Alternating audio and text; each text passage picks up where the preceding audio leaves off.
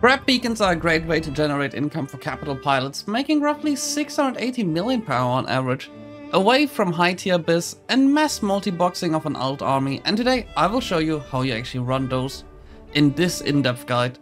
So if you want to find out how it works, go ahead and watch this video fully. But playing ETH alone sucks. So if you want to take part in an awesome community, fly fun ships, make some dank ISK and have genuinely a good time with constantly people around you to hang out with.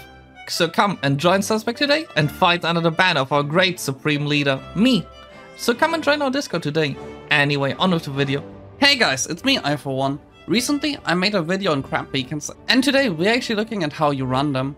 We will take a look at anything you need to know about them, from the ships to use, to the fits to use, to what kind of setup you will need, and how you can keep yourself safe while running them. So let's go ahead and go step through the entire process. Let's start off with what you will actually need to run those KRAB beacons, and it's actually not that much that you will need, even though that they are a very high income source. You will need one Cyno alt with a max tank fitted Cyno with liquid ozone in its cargo hold, and one capital pilot with either a dreadnought or a super carrier, with the super carrier obviously being preferred because it can simply warp off if threatened. Technically you can also run them with 2 Rorquals, but I have no clue how to do that. So if you're on Goons, I guess just go ask Beemaster69 or something. I don't know what Goons do all day long. The important thing about the capital pilot is, it really doesn't matter what Horde dreadnought you use, or if you use a super carrier. The important thing is that you have decent support skills and, in the best case, Tech 2 guns as well as Tech 2 siege, or Tech 2 fighters in the case of a super carrier, as that will significantly cut down in the time it will take you to run those KRAB beacons. So just make sure that you don't try to run those KRAB beacons while barely being able to even sit in a capital ship. The next point on the list is, what ship do you actually use? Dreadnoughts are actually all fine, but Navy Dreadnoughts tend to do more DPS and have slightly more tanks, so they are actually preferred to normal Dreadnoughts, but either of them will work. However, the really preferred ship here is a super carrier, as super carriers can warp off if they want to, although you shouldn't, as the moment you leave grid your KRAB beacon gets blown up and will appear on Z killboard, which is a slight issue. The only important part is that the super carrier uses long range fighters and should still manage to deal more DPS than a dreadnought. Should you go full DPS on a super carrier with no tank? No, really not. Especially if you do plan on getting saved by your alliance when you do get tackled. Because if you have no tank, it's really hard to save you when you are getting attacked.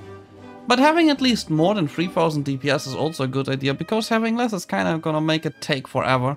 I actually linked an example fitting for a Phoenix Navy issue as well as for Nyx in the description of the video, but feel free to use whichever dreadnought you want and remember to actually use implants for them.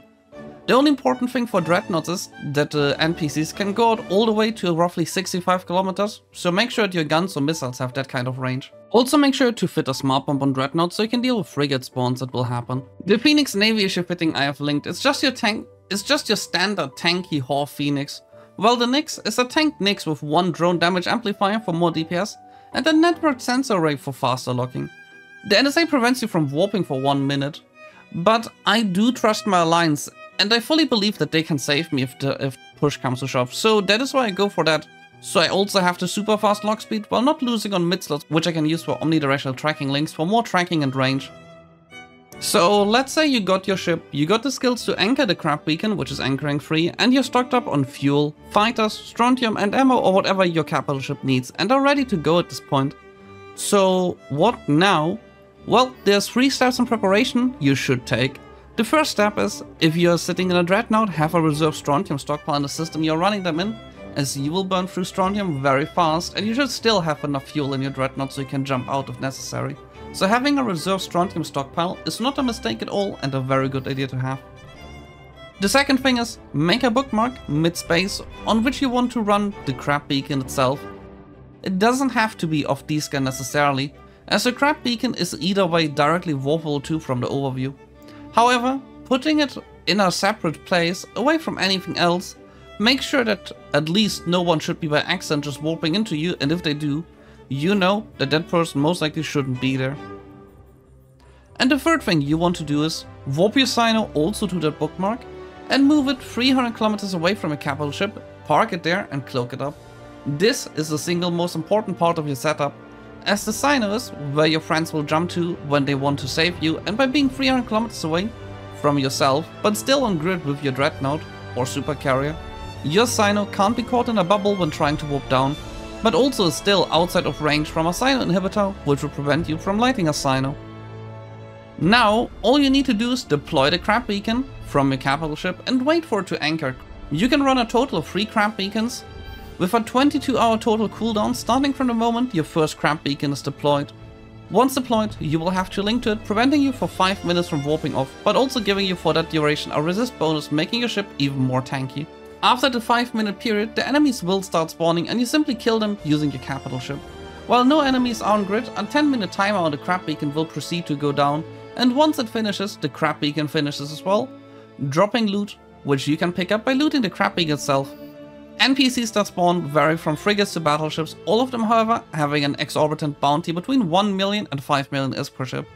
The final wave also has a chance to spawn a rogue drone carrier or super carrier, which both will drop officer modules, which can be worth anywhere from basically nothing, like the one I got, or all the way up to 30 billion ISK or more. Just don't be confused, those officer spawns are very rare. After 1 more minute after the site is finished, the KRAB beacon itself will explode. Make sure you stay on grid until the KRAB beacon actually does explode, so it doesn't die to NPCs, because if it does, it will show up on that killboard, which we do not want, as that is simply a dead giveaway that it is you specifically who runs those in that system at that time. The KRAB beacons themselves are not very difficult, they really aren't. However, the real risk is always being tackled. And for that, you want to take precautions. While I can't tell you how your line specifically handles it, the one thing that is essential is you want to ping early and notify your lines as early as you can the moment you get tackled. Make sure that whoever is supposed to know about it knows about it. Knows about the fact that you are actually in fact tackled. And don't wait until all the enemies show up and start killing you. So make sure you notify early and notify them with all the important information that you should send to them. Do not wait until you have bombers on top of you. The second you are tackled, tell someone. Important information includes who are you, what ship are you in, who is tackling you, do you have a D-scan. Make sure to actually send all of that information. Make sure to have all that information ready as soon as possible, because the sites themselves are not very difficult. However, who wants to kill you is very difficult in fact to deal with, and you can't really prevent it from happening at some point, as shortly after you start the KRAB beacon, your location is actually highlighted on the map. That's actually kinda not cool, but it is how it works. All in all, KRAB beacons are very good ISK. The biggest benefit is that even for a safe setup, you only need 2 accounts and a lot of trust into your lines, and it allows you to make between 400 and 800 million ISK per hour, which is on par or better than tier 6 Abyss, or about the same as triple boxing tier 5 Abyss and frigates, however with a far higher risk with the ship that you're putting on the grid. But that risk can be heavily reduced by taking proper precautions and being in an alliance that can and wants to save you if you're in danger. Then again, you do have the benefit that the sites themselves are significantly more easily. And once again, running KRAB beacons comes down to one single thing: how much do you trust your alliance? And how much do you believe they are able to save you if push comes to shove? Anyway, this is actually all from me, and I hope you enjoyed the video. If you did, remember to leave a like, subscribe, and tell me what you think about KRAB beacons in the comments, or if there's anything I actually missed. Tell me that as well.